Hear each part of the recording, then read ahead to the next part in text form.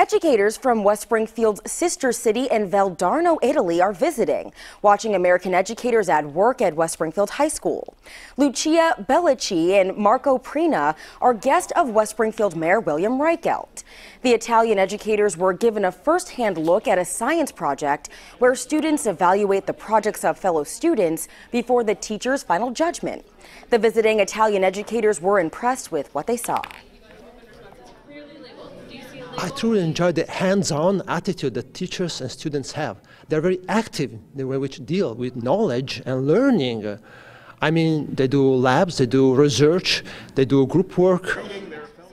And to reciprocate for Western Massachusetts hospitality, the Italian city in the Tuscany region has invited West Springfield educators for 3 days in April.